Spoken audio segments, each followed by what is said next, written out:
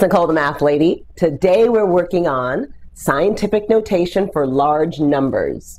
Because writing large numbers can be a real pain after a while, we have a way to shorten it up and make your life easier. And you know, I'm all about making life easy. Okay, so what do we mean by scientific notation? Well, it's when we write a nice number, but we write it with a decimal and a power of 10. Here's what I mean. So first number we have here, 6,200,000.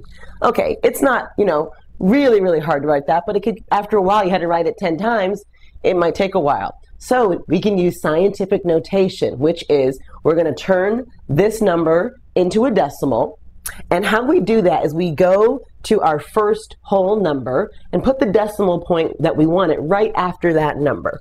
So I'm going to make this 6.2. That's where I want my decimal to end up when I'm done. But where is the decimal currently? We know the decimal's all the way back here. So what I have to do is count the number of decimal places I want to get to this new decimal point. Here we go.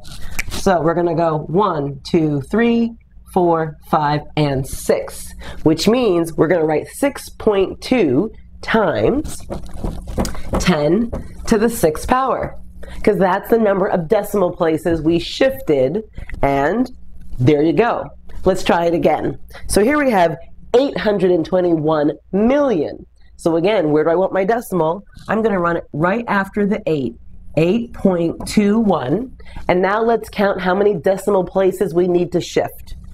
1, 2, 3, 4, 5, 6, 7, 8 times 10 to the 8th.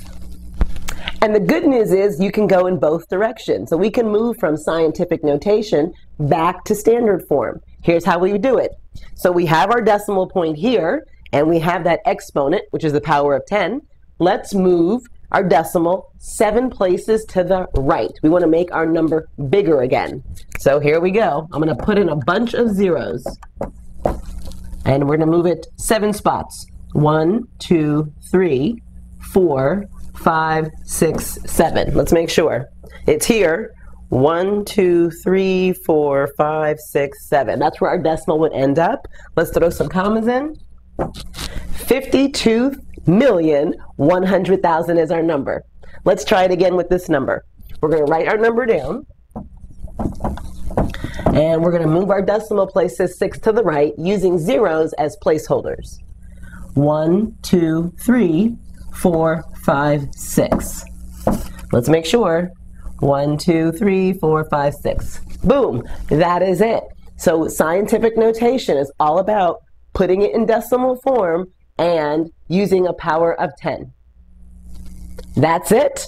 Okay, make sure you try the practice problems so you can drill on this and get it really good.